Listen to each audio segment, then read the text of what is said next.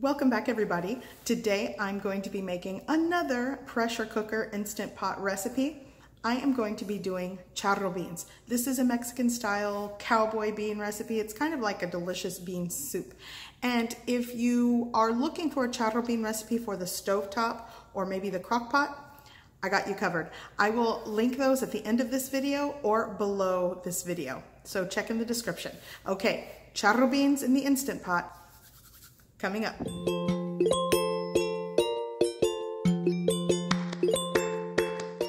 To get started, I'm going to be using 1 pound of pinto beans. These are just cleaned and rinsed, but they are not pre-soaked. And this is one of the greatest things about Instant Pot beans. Next, I'm going to be using a 1/2 pound of thick sliced bacon that I've chopped and around 4 to 6 ounces of chorizo. It's just one chorizo length that I had in the fridge to use.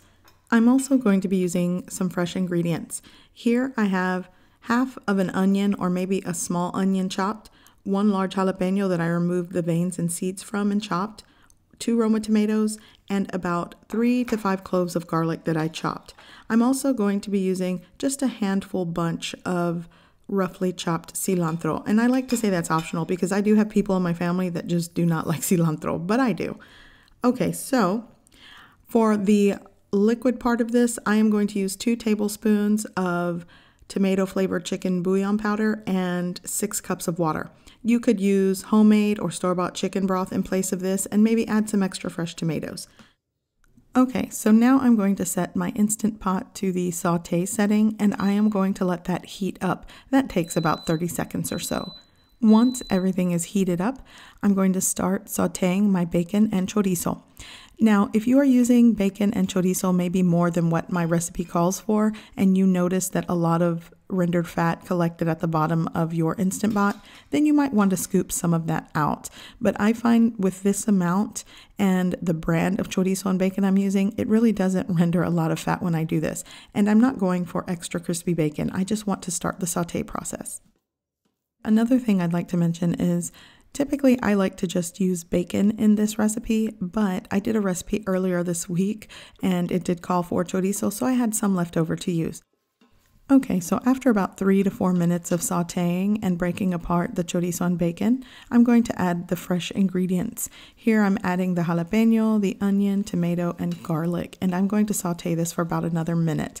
By the way, if you want more spice in these beans, you can opt to use serrano peppers or just leave the seeds in the jalapeño. But I like the aromatic flavor of jalapeño, just not the overwhelming spice. So you will want to remove the seeds and the veins and give it a rinse before you chop it. That does help keep the beans on the milder side. Now I'm going to add my tomato flavored chicken powder base here, and like I stated earlier, if you do not want to use the chicken powder base, you can just use 6 cups of chicken broth and add extra tomatoes. But because I am using the bouillon powder, it does add salt to this. So if you do opt not to use it, then you'll have to add salt to taste to your beans. At this point, I'm going to turn off the saute setting, and now I'm going to add my beans, my fresh cilantro, and I'm going to add my water.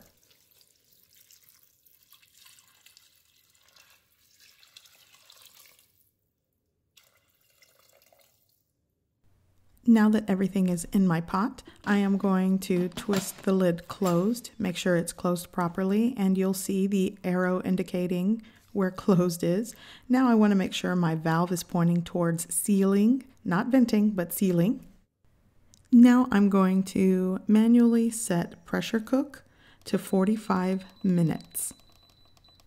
And then once you set that, it should indicate that it's on, and now the cooking process has started. So after your beans are done cooking, the Instant Pot will beep, and I am going to go ahead and just shut it off, put it in the off setting by canceling it. And at this point, you'll want to let it naturally release the pressure. Basically, don't touch it, don't do an instant release, just leave your Instant Pot sitting on the counter for about 20 to 30 minutes. So by the venting button, there is a little small button that is the floating valve. And when it's up, that means there's lots of pressure in your Instant Pot. But when it goes back down, that's when it's safe to open.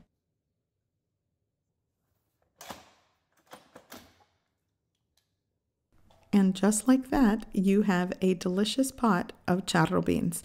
And at this point, if you taste it, you can add salt to taste, depending on if you use the bouillon or your own chicken broth with extra tomato.